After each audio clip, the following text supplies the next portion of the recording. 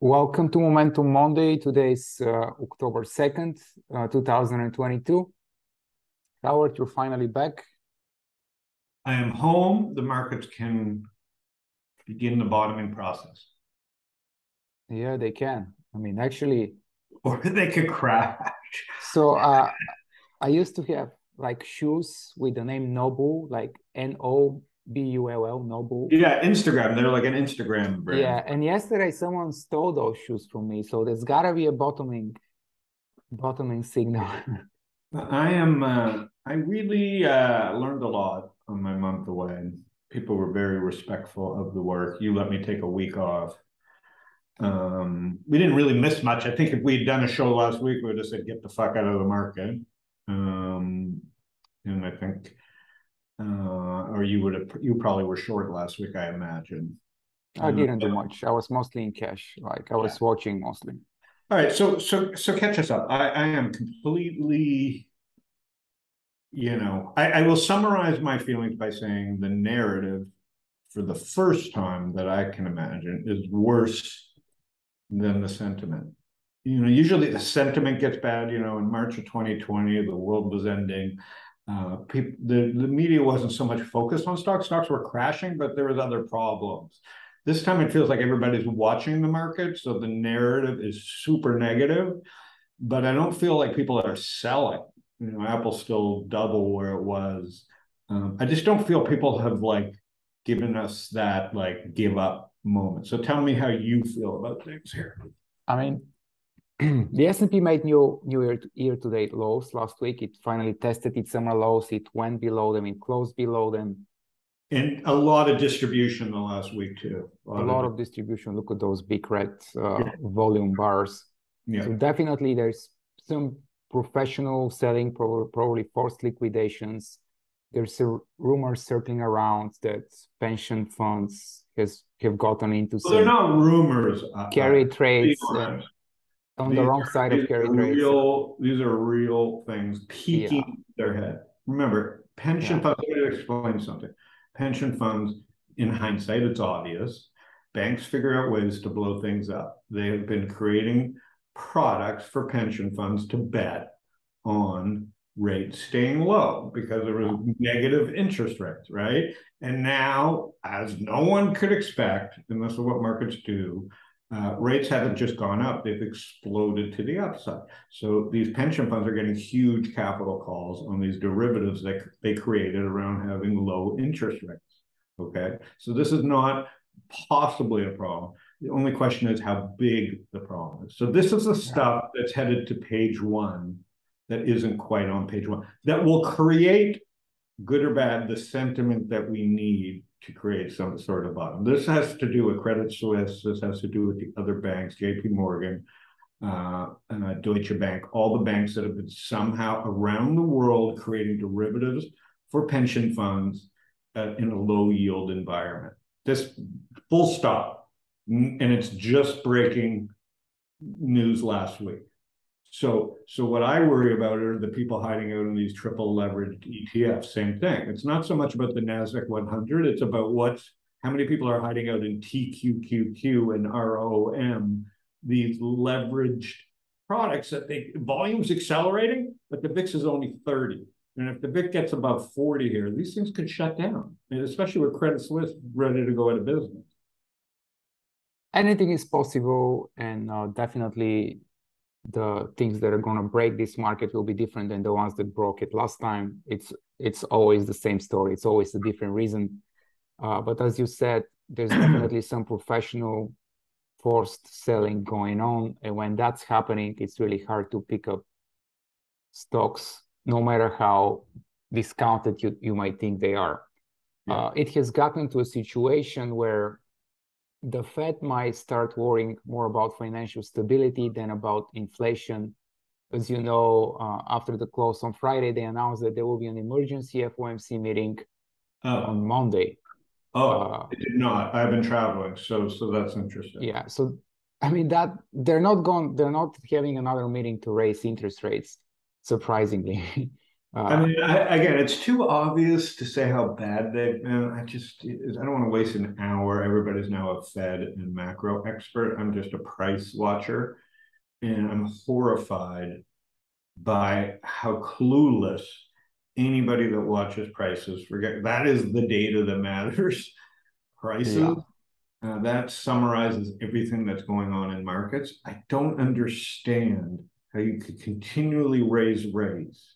Again, maybe we needed to, but at the pace that they've done it, when no one has had time to digest what it's going to mean. We're at a complete standstill in real estate markets. We're at a complete standstill in the bond markets.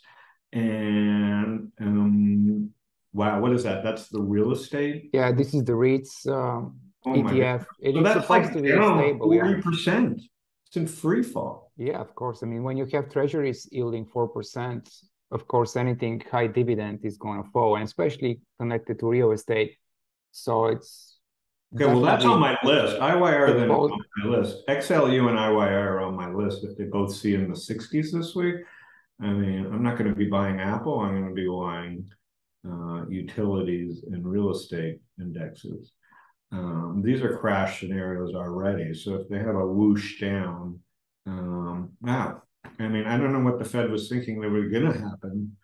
I haven't really looked beyond tech stocks, which seem to just be in slow meltdown. They don't seem to be in this type of meltdown. I mean, it depends. Like Apple wasn't really that slow. As it's everyone's staple stock. Why can't this be an $80 stock on a bad It whoosh? could be. It could be 100. Yeah, definitely. And that's about where I would be. That'd be my first instinct. Let me in the 80s. Okay. Nowhere near a buy here. Yeah. I mean, at this point, correlations are so high that when they bottom, they're going to bottom together. Yeah. So they're going to bounce together. So when that happens, like I rather own something that is high beta, is going to deliver better results than something like XLU, which is low beta. But that's just me. It just depends on your time horizon. Good point. So last week, we heard that Bank of England had to step up and buy their treasuries, like English treasuries, because the interest rates were going super. Buying them, Ivan, at the same time they're about to raise 1.5. So it's like fake news in that makes no sense. If you're going to raise rates, don't step in to save the market. Like I don't get it. Like, well, they had to. They had to save some of their financial institutions, and it seems all of that interest rates raising is going to lead to a point where central banks around the world will have to step up and start buying treasuries again. So there'll be another round of QE at some point, maybe next year, maybe earlier. So yeah, but people have hindsight bias. I don't think what people understand this time around. I mean, sorry, I hope I'm wrong. Let's just full stop. Like I'm 57. I don't have to luckily find a market bottom to survive. Okay. But this is what we do. Okay. The difference this time is that people have been hit over the head on the buy. This is the first time since 2008 that people have been hit over the head with buy the dip, at least in tech. Okay. There is recency bias here. People won't be as quick to and if they do step into buy, there'll be a lot of flipping going on. So it's gonna take some real fundamental news to turn this around right now. This isn't about the Fed's flipping. And this is really about how poorly run these central agencies are. And really, they may be doing crypto the biggest favor here. Like, it's not like crypto's a buy here, but like if you ever wanted to create a story for decentralized money, you're creating it. I think relative to everything else, Bitcoin's probably doing great the last month. Yeah, definitely. The past week and a half, definitely stabilizing.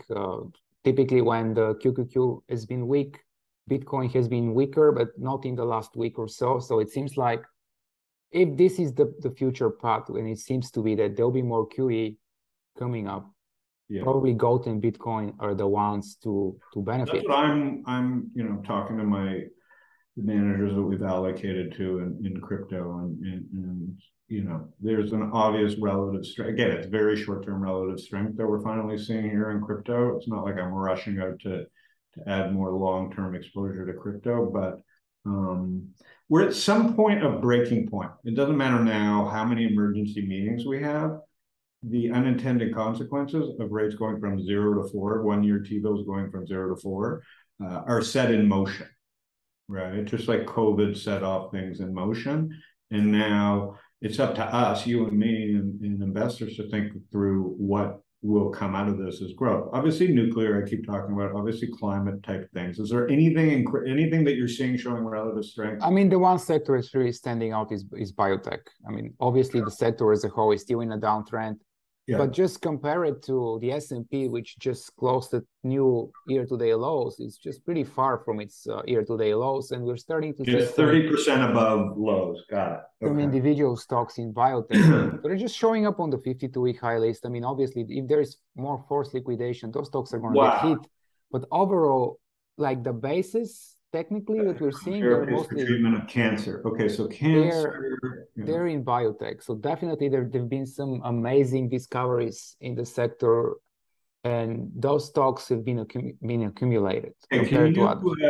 Okay, so hang on. This is going to put up. This is inflammatory bowel, which is a huge problem, not just because of the markets. Hang on. So this is RXDX. Okay, sorry, that is incredible. So it went public last year. People want to own this. Okay, so there you go. So now there are quite a few of them. It's not just one or two. Apellis, AP. Will you share these, Ivan, in your note? Sure. Yeah, of course. I'll mention some of them. Yeah. What is the symbol on this one? AP. APLS, like apples, but with S. Yeah. And this does inflammatory diseases. Got it. Okay. I mean, there's so many of them, as I said. It's just. Okay, well, there you go. We know where the money's going to flow. People, this goes. Yeah. This is tech meets life, meets quality of life. So there is going to be a bull market, and it's going to be around alternative energy, climate, and. Now, it's so interesting, Ivan, and I hate saying the word climate because it immediately, but I was with, I'm going to have him on my podcast. I was with a really smart kid, Dave Finocchio. And Dave, of all things, he's a savant. He's in his early 40s. He started Bleacher Report. I don't know if you follow sports sites, Ivan, but maybe 15 years ago, he started Bleacher Report, which was one of the very first. He was in college when he started, and he enlisted kids. You can't do this anymore as interns to write content around like long tail sports things. Anyways, it got bought by Turner, and he started a new thing right now around climate, aimed at not at inflammatory like headlines, but it's called. Oh my goodness! But he's taking the same excitement that he had around like long tail sports and applying it to common. It's called The Last. And so he's not writing these freaky headlines. He's trying to appeal to both sides by saying, climate affects fishing, climate affects kayaking, climate, affects skiing, and to really build up communities around really what matters is like, hey man, like we could argue about left, right, whatever, but it's time to start talking about all the real things that are happening with climate, less snow, more volatile rivers, the things that both sides, things that both sides do that are affected by climate. So some of the smartest, it's not just about changing the climate, it's about, conversation and community. So I don't think it's as simple as investing in a clean energy ETF that you're showing here, Ivan. I think this is really such a unique time in both building community, content, media. Because every article I've read about, honestly, from the Atlantic to Fox, is it's either the headline is storm because of climate change, or it's so polarizing. But anyways, the biotech stuff that you just showed is fascinating. You've been talking about this for 2-3 months. this is all about the relevance. I mean, it's their turn. If you remember, after there was a pretty big correction in 2011, 2010, 2011, when the market didn't really go anywhere for like a year and a half, and small caps thing went down 30, 40%. And out of that correction, the biotech was the new star. And then from 2011 to 2013, 14, let's look at this trend here. Biotech was the leading stock for a few years. So there was a lot of biotech stocks went up like 500 to 1,000% during that. Really, all they've done is digest it now for 5-6 years, right? So they, yeah, you're right. I mean, basically 6-7 years of sideways. So really, so really that trend has been digested. That parabolic move really only led to a 30-40% pullback. If we're lucky, that's what will happen with the NASDAQ. A couple of things we know in looking at the Qs is that the game is rigged, right? The Fed is politicized. I've been saying that for a while. I apologize. People that have been on my podcast have talked about this. But the one good news is this is rigged. At some point, they will cut rates because debt is being paid in US dollars. And again, like, I don't know. Obviously, bad policy can be stacked on top of bad policy. So there's always that like outlier event that you can't just blindly buy the dip. But we're getting to the point where you seasonally too, where there should be a good rally. I want to be more positive like I was in March 2020 when it was just screaming panic and brands were being on sale. But like, I don't see it this time. Look at McDonald's. They're just breaking down. Yeah, right? McDonald's, Nike is down like 55%. Yeah, well, McDonald's is just breaking down. Nike, we're back at 2015 prices. So at some point in the next 90 days, I can see myself adding Nike back to my portfolio. It's not going anymore. But it was quite obvious to me when I sold it in the low 100s that these things, when I got rid of McDonald's, is I don't see how we don't have a spike down here. They can't just continue to be the only ones that survive. But they should benefit during recession, though. So they should benefit, but to a point, and they have benefit. They haven't gone down, and they're stealing market share, no doubt. But the valuation is still unbelievably high for McDonald's, and it's been a perfect. And this is true for most companies. They should be affected by real estate too, Ivan. They're going to be affected by real estate. Yeah, exactly. What you said about valuation is really true for many companies, even for Nike, because yes, they're down 50-55%, but valuation-wise, they're still trading at a pretty hefty multiple. And we know that in bear markets, multiples contract, they go down, especially if we have a prolonged bear market where people can kind of depressed. We may see those PE ratios halved from here. So even if a company's earnings didn't really go down or even go up, this can be a $40 stock just based on PE. That's what people have to understand. Yes, these initial 50% move downs are based on a change in narrative. The next 50% down could just be based on fact of fundamentals and interest rates. Absolutely. Sentiment, basically, yeah.